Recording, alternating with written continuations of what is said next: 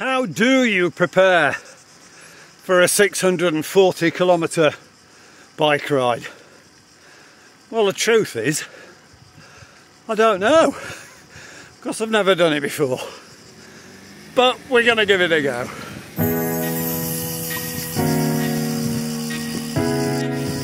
Live Strava segments. Bloody pain in here. So I did that something like a minute slower than I did yesterday.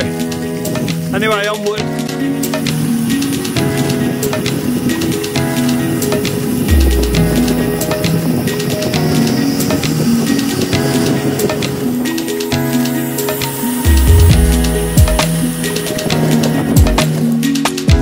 So, whilst I might never have cycled 640 kilometres in one ride, I did do the Tuscany Trail in May, whatever that is, 2.5 months ago.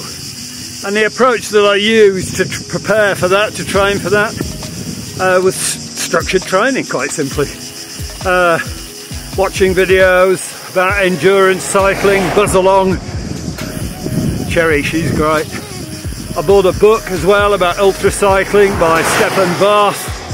That was a great help. And so basically I'm cutting it down into a number of blocks. The first block is base training. I'll probably do that for 4 or 5 weeks. Then you get a rest week, 10 days thereabouts. Then you do specialised training, which in this case is about the amount of time in the saddle, long rides. Then a rest.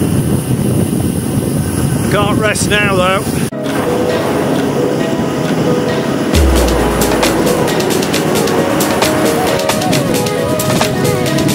So then what I've done is started to break the ride down. I mean, if you've never ridden a 640k ride, I mean that's sort of where you tend to start, isn't it? 640 kilometres.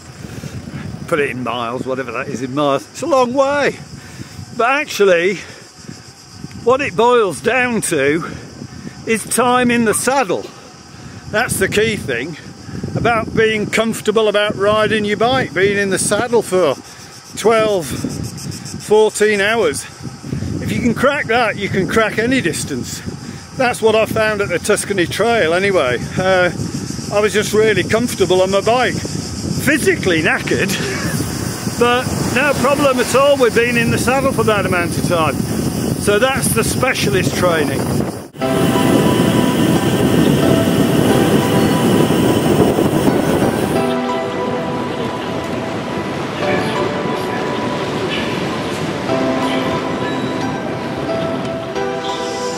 If you watched the last video I put out, you might recognise some of this scenery. It's the ride I did on my e-bike last Sunday on the way to my weekly massage. So the only difference this week is that I'm on the Lapierre's Elias 9.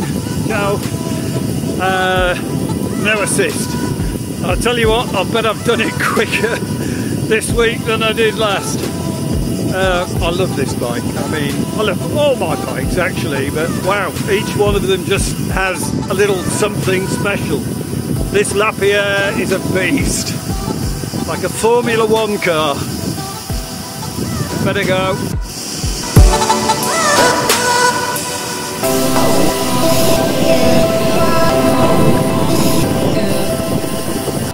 This is, well, on this particular ride, this is when you know you've earned your reward, as it were. Here we are in the spa centre.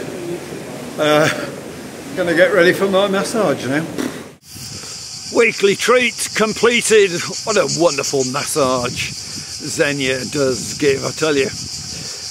So, let me just talk about base training. When I did the Tuscany Trail, Strava had my fitness score at just over 70. I checked it this morning, it's 31. I don't really know what that means, but obviously the scale of difference between those two numbers is fairly obvious. So the first 4 or 5 weeks of the 10 weeks I've got before my big ride, I will concentrate on my base fitness. That's a lot of zone 2 riding, which round here is super hard, and also interval training. So basically that's pushing your heart rate up high for short periods of time, HIIT training, high intensity, that sort of stuff.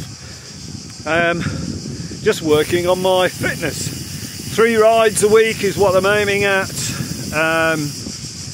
and on the island of Brach, the difficulty, the challenge is trying to stop in zone 2, which is frankly nearly impossible. It's just so hilly. So I've got a 17.5 kilometre ride back now, and it's over 300 metres of climbing. Anyway, here we go. I'm not complaining.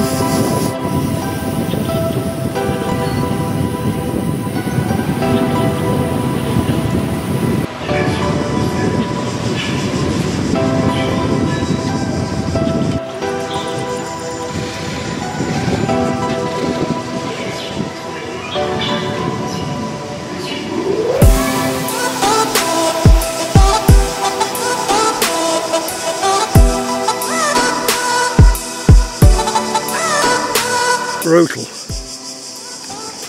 3.1 kilometre climb, and the last, I don't know, 700-800 metres, 600 metres, topping out a smidgen less than 12%.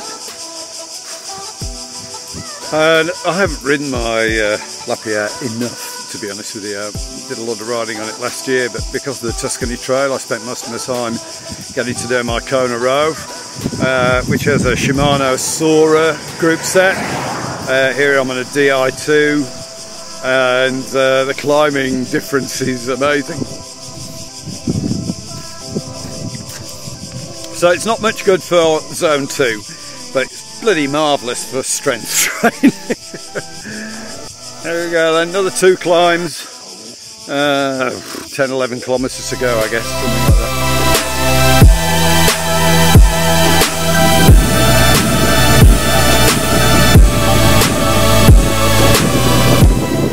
Part of the new roadwork investment here. Fantastic conditions, these roads, but I need to get both hands on the handlebar because this is another steep one.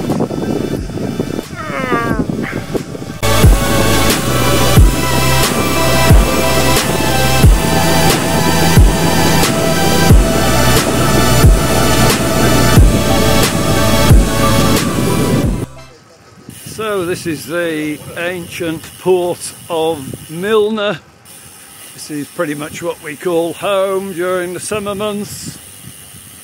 Established by the Romans, and I believe gets its name from the Italian word mille, meaning 1,000, because the Romans believed you could get 1,000 boats in here.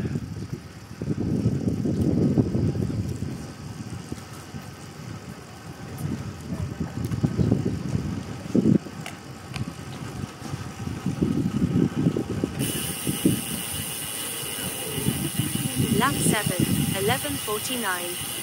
Heart rate zone, 2.2. Seems as good a place as any to sign off for this video. I've got a couple of kilometres to go to the end of my ride. The final climb, which is pretty tough actually. So how do you prepare for a 640k ride? Break it down into the elements that are important. As I say, that's endurance. That's basically your ability to spend time in the saddle. There's a little caveat to that as well, and that is I want to increase my average speed, certainly against what I did on the Tuscany Trail, but that shouldn't be too much of an issue because this is going to be all tarmac as opposed to gravel. So those are 2 issues that I want to deal with. And in terms of the training, then structured training, basically base training, 4, 5, maybe 6 weeks. I haven't done an exact plan as yet, but I will get down to doing that. So firstly is base training, that's kind of zone 2, bit of strength training, HIIT sessions every week for sure, getting the heart rate up, etc.